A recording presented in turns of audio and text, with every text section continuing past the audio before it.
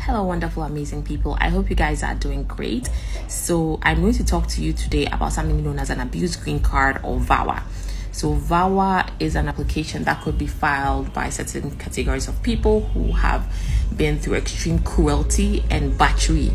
And for example, if you are married to, or you were married to, a US citizen or a green card holder, and they subjected you to extreme cruelty and battery, then you can file an application known as a VAWA application, and you can get a green card through the process. Okay, so for example, a lot of abuse victims, sometimes do not have external corroborating evidence or any type of corroborating evidence.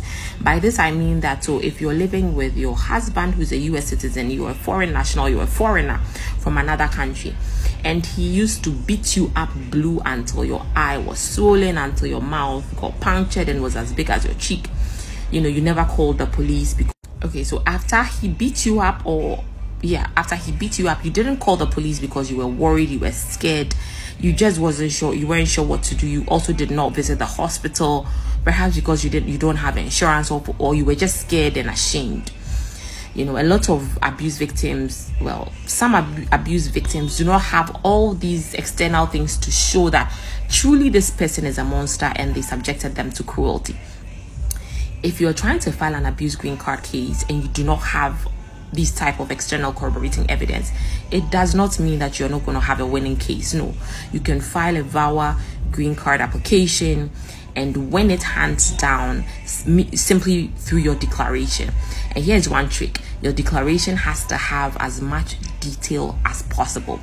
You want the adjudicator who's going to be reviewing your application to feel, see, smell, and hear what you saw, smell. So you want the adjudicator to experience the extreme cruelty and the battery that you went through, in the hands of your abusive spouse, okay, who's a US citizen or green card holder. So do not spare details. This is not the time to be diplomatic. You have to be descriptive, use words, how you felt, what